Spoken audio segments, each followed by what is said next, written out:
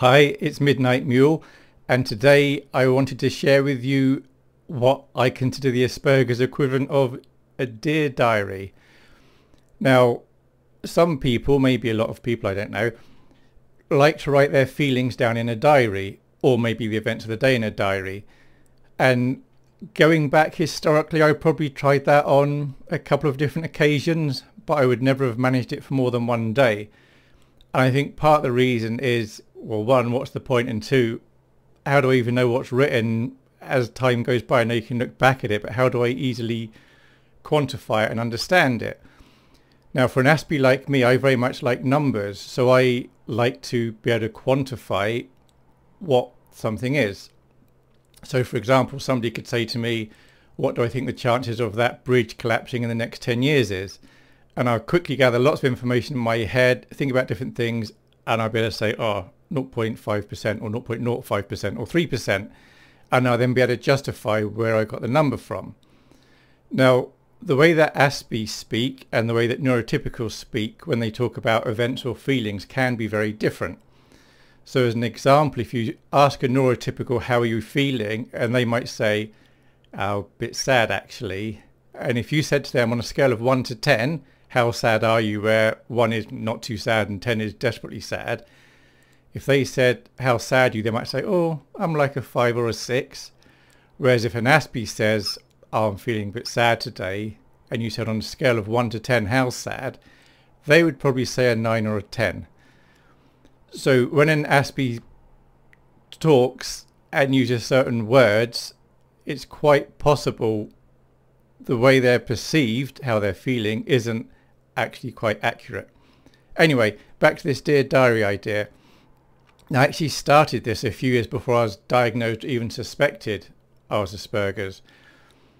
And the reason for doing it was partly I wanted to see if my understanding of history and reality in my own life was accurate. So it's very easy for me to think, silly example, I've always liked pizza, but maybe I haven't. Maybe I didn't used to like pizza, or Bob at work has always been annoying, or maybe he hasn't, and maybe I just remember it as always. And I've heard other people say, like there's somebody I know says they've always supported Man United. That's a football team for those who don't know. I know full well they haven't always supported Man United, but in their mind they have, and I've got no written evidence to show otherwise, and it's not important. Anyway, so what I'm going to show you just now, I kept effectively a diary, but in Excel. And something important about this diary was it was very private and personal to me. So I'm not going to show you my diary, but I'm showing you something that would be equivalent and the same sort of thing that it might be. This is all based on random numbers, the actual results based on certain things, but it give an idea. So another Aspie in my position who doesn't mind messing with Excel may find this very useful, and I wish I'd come across this years ago because I would have found it extremely useful. So remember, this is a made-up example, but it's good enough parallel of what it's like.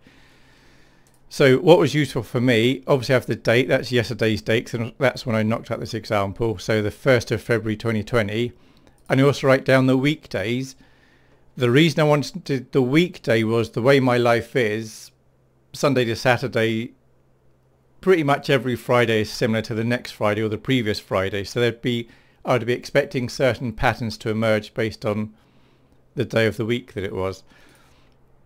So I start with the days of the week, and then supposing I feel I've got an issue with gaming, this is playing computer games online, so I think it's worth me tracking how many hours I'm actually spending gaming.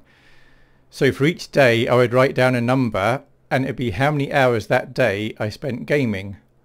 I say online, of course it could be an offline game. The point is I'm playing a screen game. So I'm saying 6 hours, 3, 4, 4, etc. all the way down. Now, one of the problems with spending a lot of time gaming is you can get totally sucked in, and you might go to bed late, you still need to get up, so you're tired the next day. So I'd have another column that says, was I tired the next day? So obviously for Saturday the 1st, I couldn't fill that in until Sunday the 2nd. And so this would always be a day behind, but it's useful for me to see whether or not I was tired the next day. And once I start writing these numbers down, I can kind of see maybe I've got a problem. And so as time goes by in this fictitious example, you'll see I've managed to reduce the amount of gaming I do. So okay, I may occasionally slip up, and I game a little bit too long here, so okay, I'm still tired there.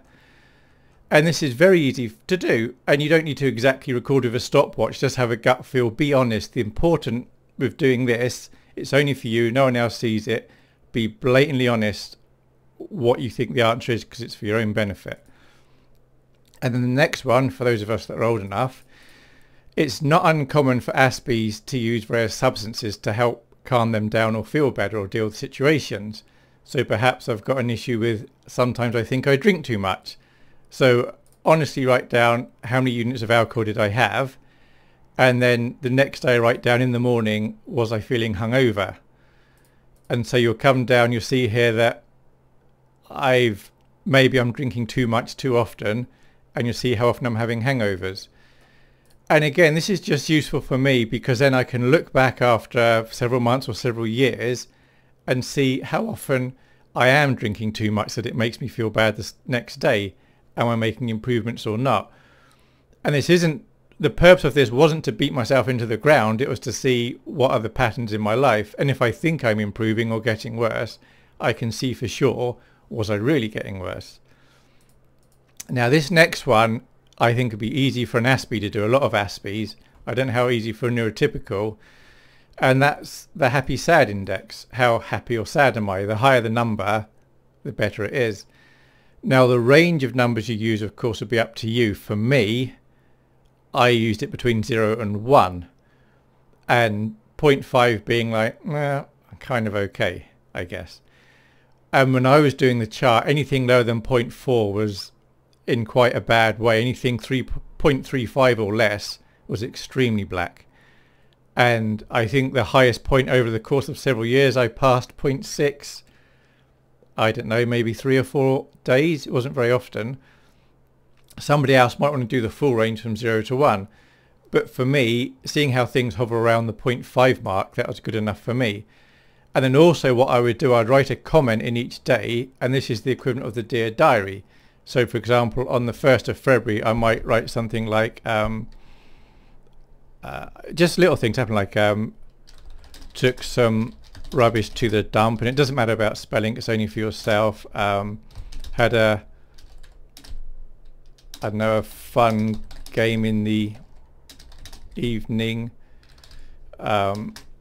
It might be somebody was unkind to you, you write down that person was unkind, and just write down little things that had an effect on your day. Some days you might not write anything because it's not worth it, and other days I might write War and Peace in there. There's just loads in there, and it explains basically what affected my feeling.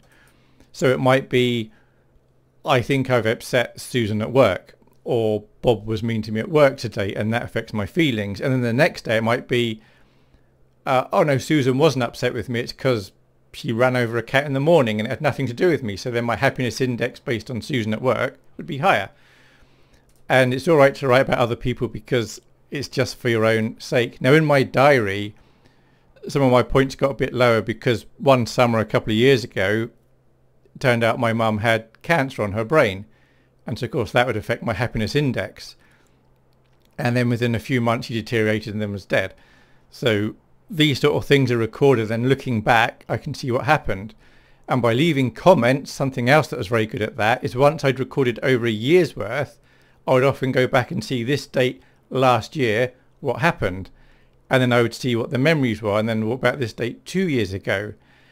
And once you've got enough information, I could see certain positives happening, or I'd look at it and think, wow, that happened, or I really felt that way about that. I don't think I'd do that now. And for myself personally, it was extremely helpful. Right, now what I've done here, I said about the days of the week. I'm looking at the gaming hours, but splitting them into days of the week. I've done this with a simple formula where I'm saying, if this day of the week is the same as that, then record that number, otherwise nothing. When I first knocked this up yesterday, I was doing it from scratch, and I tried recording showing how I was making the Excel chart, but it went on for too long, and I thought a lot of people will know how to use Excel or OpenOffice or LibreOffice, whatever it is you use. So I decided to take it all out and just start with a pre-made Excel chart. Now, if it's the case that people would like help and know how to set up these formulas, I can knock up another video showing how to do that. But you may find you're happy enough just going to Google and working out, or you may already know. So at the top here, I've got the average number of gaming hours for Sunday, Monday, Tuesday. The reason these are quite low is in this fictitious example, as time goes by, I got better and I was gaming a lot less. And you could obviously just at a glance see how things are going. You could highlight, say, the higher the number is, the worse it is. And you'll see that when we get to the end of the week, the number's higher. So I'm clearly struggling with gaming too much toward the end of the week. And at the beginning of the week, I'm doing an awful lot better.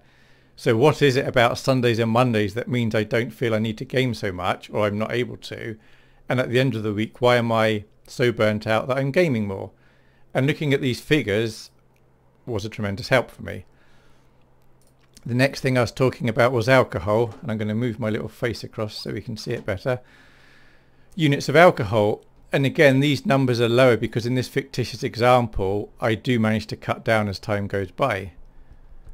But again, the same thing, we can put conditional formatting on here, and suppose higher is worse, you'll see that during the end of the week I'm getting worse again. So if I feel I've got a problem with alcohol, what is it about the end of the week? Now it may be I can't do anything about it and I just need it. I'm not addicted, it's just really helping me.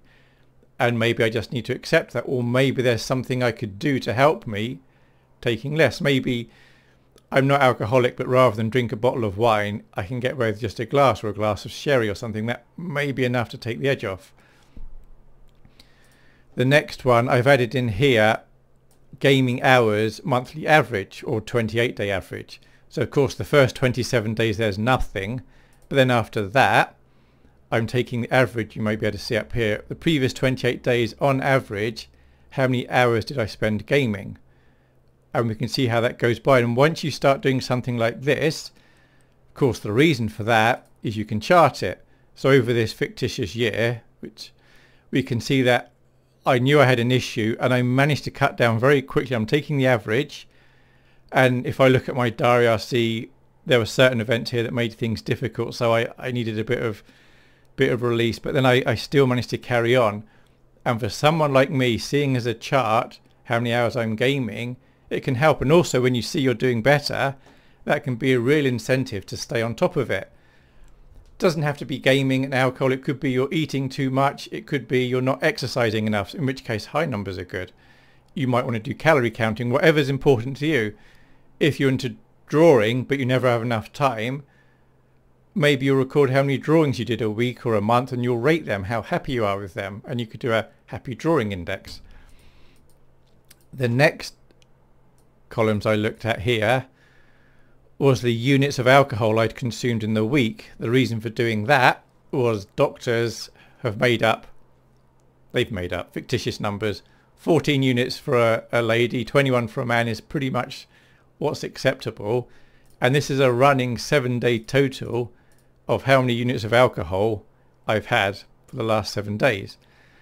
And again, because we've got it in this format, it's obviously very easy to chart it. So if 21, which is about here, anything above that isn't good, you'll see for the first few months I've clearly struggling with alcohol. But as time goes by and I manage to manage circumstances in my life a bit better, maybe drink something a bit weaker, I'm managing to stay below the 21 limit.